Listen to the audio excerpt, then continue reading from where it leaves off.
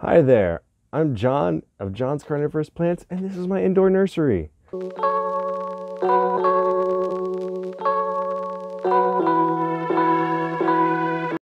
Today I'm going to teach you how to grow Utricularia Livida, a very beautiful Utricularia that's incredibly easy to grow and produces a ton of flowers. Please check out the description to find links to the different timestamps of the different sections of this video, so you can hop around to the information you need.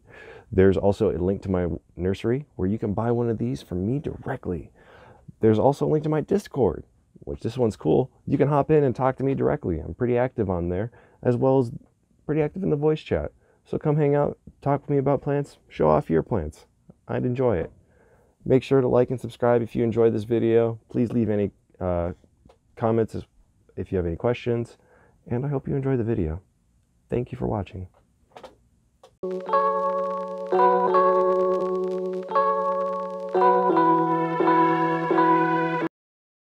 The first and most important point to cultivating any carnivorous plant is climate. You need to provide a stable climate for long-term success. This includes temperature, humidity, and airflow. To maintain a stable climate of 40 to 80% humidity, 60 to 80 degrees Fahrenheit, and steady airflow, I suggest the following. Use a humidifier near your grow area to maintain humidity. Bags, clear plastic cups, and humidity domes work, but these options are a poor replacement for ambient humidity. Bags and plastic cups in particular can amplify the sun and roast plants with high sun exposure if grown on a windowsill. Use a space heater or air conditioner to keep your temperature between 65 to 80 degrees Fahrenheit. Going too far out of this temperature range can cause stress to the immune systems of the plants and lead to more fungal and pest infections. To measure your grow area's climate, I highly recommend purchasing a thermometer or humidity gauge like this one. There's a link in the description to buy one from Amazon.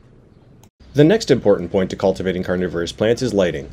The sun is the best light you can have for your plants. Since most homes do not have windowsills that provide enough light, indoor growers are left to using indoor LED grow lights.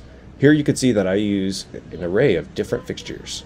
No matter what kind of lights you use, make sure to drape the cords before going to your outlet to prevent water-related electrical fires. An appropriately rated timer for your lights is critical to the long-term health of your plants. As a quick overview, lighting sources should be 4 to 6 inches away from most species of carnivorous plants.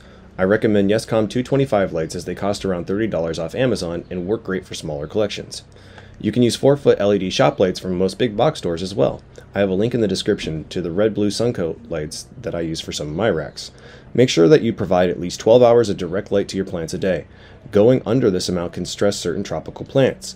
Like climate shifts, this can lead to decreased immune function. Even plants like to sleep, and some like Biblis only digest prey at night.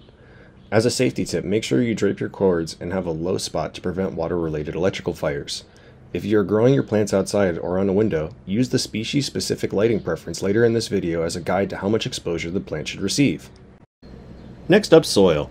Most carnivorous plants occur in nutrient-poor soils. I grow all of mine in either a mix of peat and perlite or straight long fiber sphagnum moss. Always make sure your medium is thoroughly wet and mixed. If the medium is dry, the plants will die. Never use any medium with fertilizers. The nutrients will burn most carnivorous plant species' roots. Always make sure you rinse your peat and perlite before use.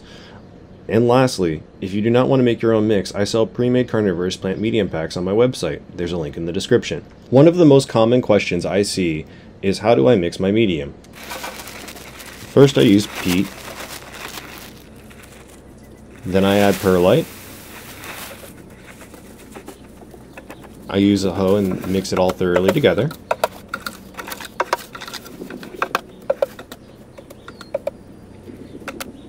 I then take my pots, fill it thoroughly to the top, and give it a slight pat down.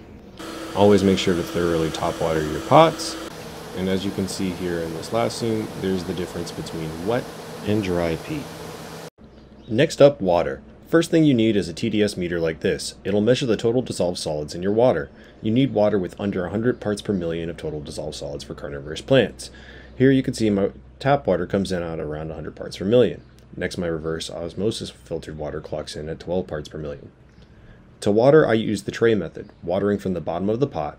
I fill these trays 1 to 2 inches up the pot and refill the trays once the tray is dry, but before the medium dries.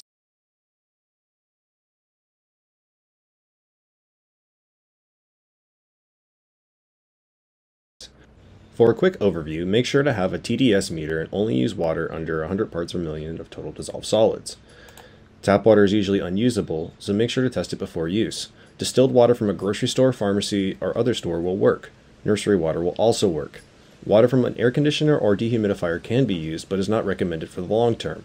Use the tray method of watering. Make sure the water is at least 1 inch from the bottom of the pot. If the soil dries, the plant dies. Top water all plants except Pinguicula and some small rosette at Drosera every 2 months to prevent mineral buildup, promote oxygen exchange, and prevent most fungal growth. Lastly, to fertilize or feed carnivorous plants, I use Maxi 16-16-16 fertilizer and apply it as a foliar feed. You can mix a small amount with water and use an eyedropper or pipette, but I prefer to use a mixing bottle. I'll take small amounts on a plant tag and shake vigorously to mix.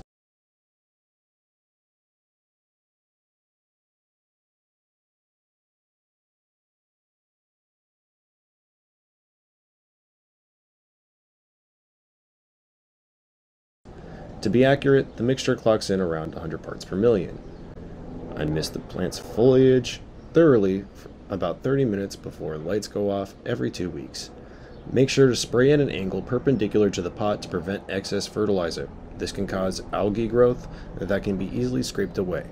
Utricularia can be fed by spraying the topsoil, but back off if you see algae mats forming.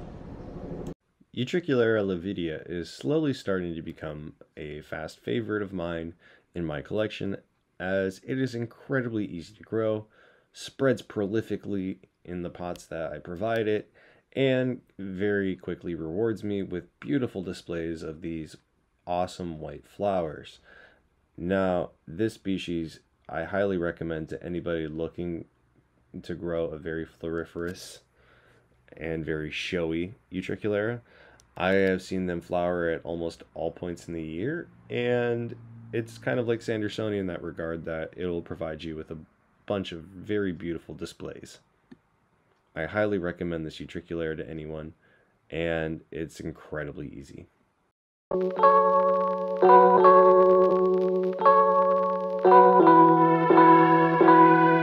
Cloning Utricularia is a very simple process, either using your fingers or some forceps. Just go ahead and pull a piece of your Utricularia out, preferably with some of the stolone if you have an epiphytic species. Make a little hole in your next pot and push it in so the stolone is all covered and you just see nothing but the green on top. Within a few weeks, they'll recover and then quickly start spreading out throughout the rest of the pot whenever they're nice and happy. Thank you for watching this far. I have links in the description to other great reference videos done by other nursery owners for the International Carnivorous Plant Society. These include a pesticide discussion from Damon of California Carnivores and a lighting presentation from Drew of Carnivoro. There's also a link to Barry Rice's Carnivorous Plant FAQ, which has been invaluable to my own learning. Once again, if you want to try growing carnivorous plants or expand your collection, check out my website.